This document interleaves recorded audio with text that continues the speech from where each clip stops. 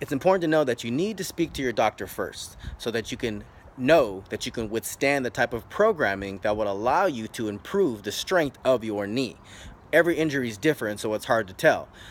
What's also important is to find a trainer that will allow you to A, get the knee stronger, B, improve overall strength around so that you're also improving the strength output of that knee, and it won't take the burden that put it in the injury in the first place. Take care of your body, or it will not take care of you.